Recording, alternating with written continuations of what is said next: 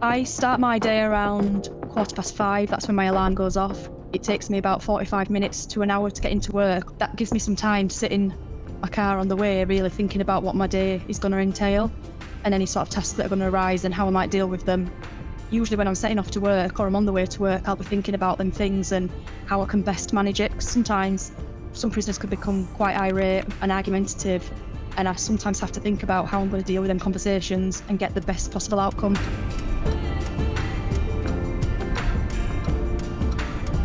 So some days I'm quite anxious when I know that there's something coming up that might resort to some sort of violence between prisoners or assaults on each other. A lot of times I'm quite looking forward to coming to work, quite excited. I know if there's going to be a good day, I've got some good staff on, it's a good team, and everybody works hard on Alpha Wing, so I like to be a part of that team and I like to know that we've done some good work. Sometimes I work 12-hour shifts. On this particular day, I'm working an early shift. Most prisons work with a changing shift pattern of around 39 hours a week, and the length of shifts may vary. I arrive at work usually around 7:15. The shift officially starts at 7:30. It's quite a long process to get through security with all the checks that you've got to do. When you're in a rush and you're busy and you know you've got so many things that you need to sort, sometimes you feel like it's a bit of a hindrance, but actually it gives me confidence that everybody that's coming into the establishment is safe and there's nothing hopefully being conveyed in that is going to cause any harm. Walking through the prison onto the wing, it is eerie. It is a big old place. It's often silent at that time. You hear a lot of the gates clanging. If there's anybody shouting or any noises, they're very prominent and you can hear them clearly, so it can be quite daunting to people, but you become accustomed to it, you become used to it and climatised, and it just becomes the norm for you. So when I first come in, I go to my office, I check any emails or any updates from the night before if there's been any incidents, and I go to the staff room, which is where we hold our morning briefing. So everybody in that room in the morning is part of A wing. There might be a few other people that get redeployed onto our wing from other areas, and that's what's imperative about the morning meeting. It's because all the information that's passed on is relevant to that wing. The book that I've got in my hand there is the observation book. And that is where any incident or any information is recorded. Yeah, he knows what he does, but I think his frustrations lie with the fact that... So that anybody visiting the wing can read it and be kept in the loop of what's going on. So I got promoted after 18 months. I didn't expect to be successful. I was hoping just to get an interview and just to get experience of that. So I've been in this role now for 10 months on Alpha Wing, and it just keeps getting better really, because every day there's a new situation that I've not dealt with, so I know that I'm developing myself, and that's what I need from a job. I need to feel like I'm getting better. I do enjoy giving the briefs because I feel like it sets the day. It gives me a chance to set my expectations and what I want delivered each day. To be fair, the briefings are probably one of my favourite things about the job, because it just gives us time to all come together and discuss any concerns, or it gives us time to sort of have like a supervision time where if somebody does have a particular incident or situation they want to discuss, other people can offer advice and guidance with that.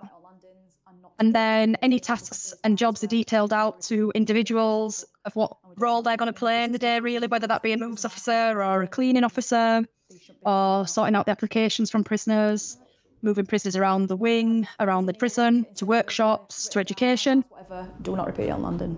That's it. That's it from me. Have a good day. Yeah, we're about everywhere, but I'll be on. So we're doing sending C-wing off to work, and we're sending Jim off, depending on which one's gone.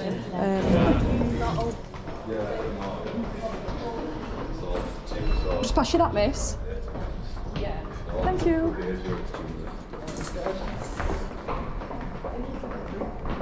Any prisoner that's going anywhere within the prison will need searching.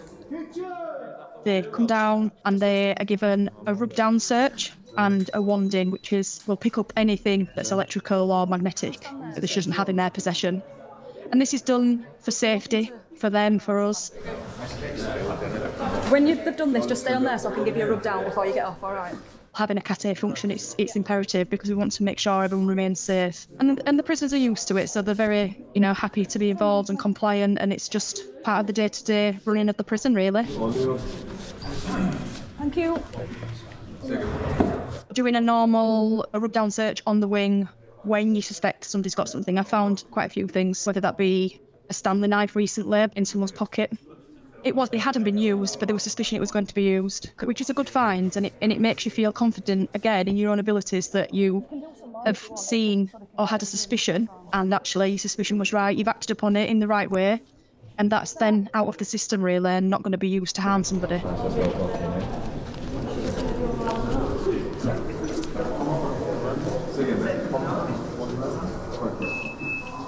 As a supervising officer, you supervise the shop move, which is when all the prisoners are going from their residential area to the area they work in. So whether that be the kitchens, the bakery, education, the laundry. The prison officers, they will supervise the prisoners on the route up to their workshop or their area of work or education, just to make sure that everyone arrives safely and everybody gets to the area they need to be, really, and there's no one that's gone off in a direction they shouldn't have done. Prisoners have arrived in the bakery. They have an outside contract making bread for an outside agency, and that's sent out, but they also make some desserts, pastries for the prisoners inside with their meal times. I quite like the fact that it's not brought in from outside, and it's something that is made within HMP Manchester and it's provided to the prisoners. The lads seem to really enjoy it. There's a lot of perks of being in the bakery, and it's time off the wing for them as well, something to focus on. They're learning new skills, they're getting used to working, because some of the prisoners that come to prison have never worked and never had a full-time job. It gives them some consistency in their life, a routine. They get to deal with people around them like you would in a normal workplace. So I think they learn skills such as teamwork and a bit of independence, a bit of initiative, and, you know, if anything needs completing, they learn how to do it there and can work under their own guidance.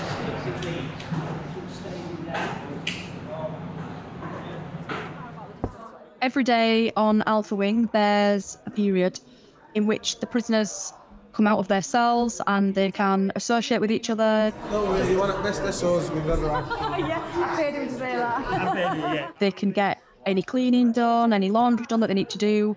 And part of my role, and I guess as a prison officer, is to engage with the prisoners on the wing and just build that rapport and build relationships. And especially as a supervising officer, you're sort of the point of call for any issues that may need escalating.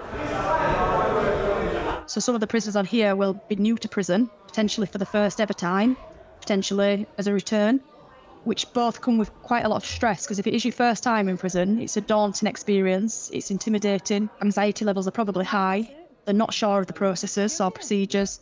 The prisoner in question is asking about employment, so he's telling me that he's got skills and qualifications which he would like to use within prison. And it's a positive thing, it shows that they're wanting to improve and they're wanting to be rehabilitated.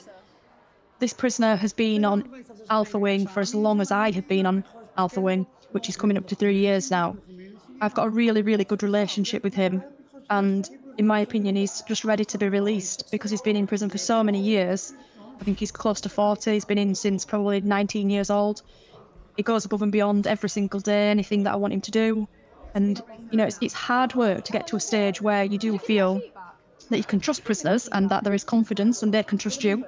They do sometimes see you as somebody just in a white shirt or a position of authority, and it's hard to build that relationship, but it's key to making sure your area of work runs smoothly and every day runs smoothly and people remain safe and that rehabilitation is possible. Cheers! Thank you! Yeah, you! The worst case scenario is people returning to prison, and that's ultimately every day is what we're trying to avoid. When people leave, I say, I hope I never see you again. Hello! Are you alright? Yeah, you? I'm alright, yeah. A lot of prison officers that come into the job now and start on an apprenticeship, and they will have mentors or experienced officers guiding them for their first 12 months of probation as a prison officer. So this is my ex-mentor coming to speak to me to ask if I will speak on the graduate scheme. I forgot, and then this morning I was like, I need to make sure he knows I'm going, so I just thought, thumbs up. Right, I've not seen it yet, but I'll I've be just thought I'll there. see Yeah, it. 7:30 till 8:30. 7:30 till 8:30. Yeah. No pressure, just chill. Yeah. I'm looking They'll forward come to with it. the goods, I reckon. Yeah, I'm It's looking just- forward to it because I ain't actually sat down and met them properly, like any And of them. they're ace as well. Yeah, I'm looking forward to it. Proper ace. So they meet every 2 weeks for a group supervision and every week for individual one-to-ones. I think it's really important to have that support and have that time to be supervised and bring up any concerns that you might not want to bring up with your team. You might want somebody who's completely impartial, who doesn't know the prisoner or doesn't know the staff member that you might be talking about.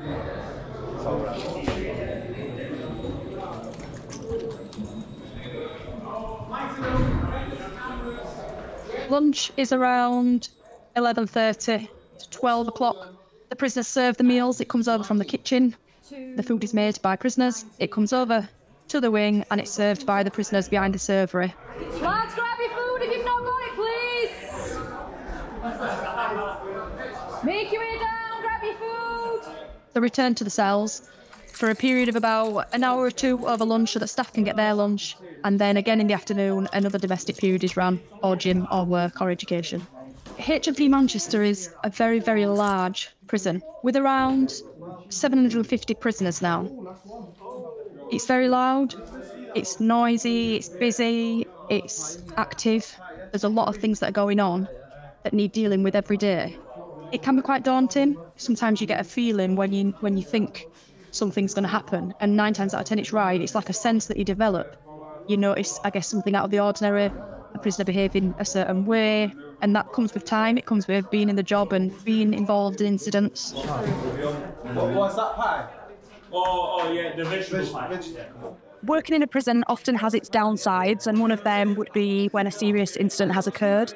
As a prison officer, you are expected to respond to these, and you'll first be alerted to that by the sound of a general alarm. And that can be anything from a fight between 2 prisoners, it could be a staff assault, it could be a self-harm incident where you need to make sure you can get staff there to the scene to help you with that. Take care, see you later.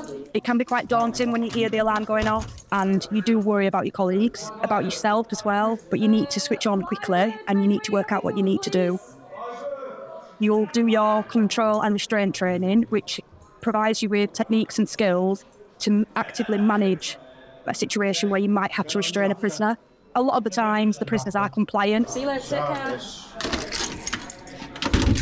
And even if they're fighting with each other, when staff arrive, they will stop fighting and they won't harm you. But often, you can get caught in the melee of an incident and be injured.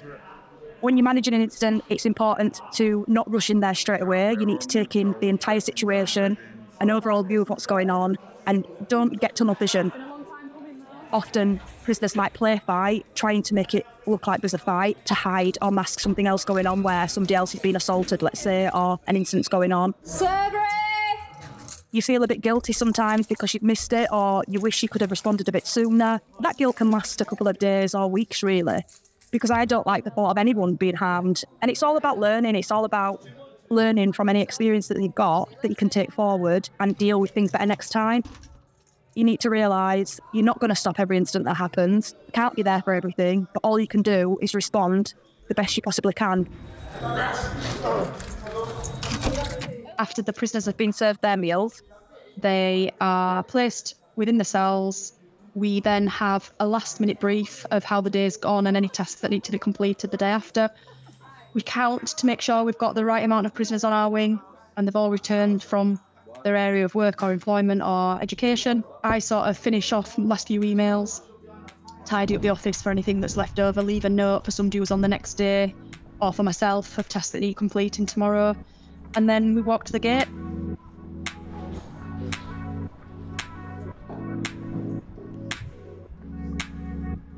I think if you were thinking about becoming a prison officer, you would need to be a people person, definitely. You would need to be willing and eager to help everybody that you come across.